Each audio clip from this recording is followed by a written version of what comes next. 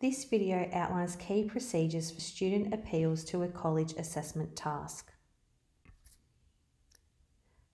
A student has the right to appeal a college assessment task if they feel that they have been disadvantaged in any way by the organisation and administration of an assessment task, or they feel that the mark that they have received for an individual task does not reflect their work in relation to the marking criteria, or if there has been an error in the calculation of a mark.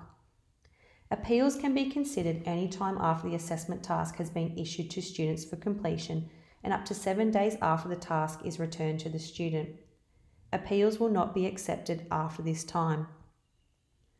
It is responsibility of the student to submit an appeals form to the Head of Learning with any supporting documentation attached.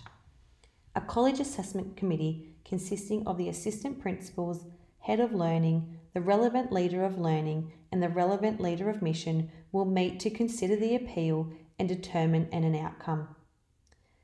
The Head of Learning will notify in writing the student and their parents, the college principal, the class teacher, and the leader of learning regarding the outcome of the appeal.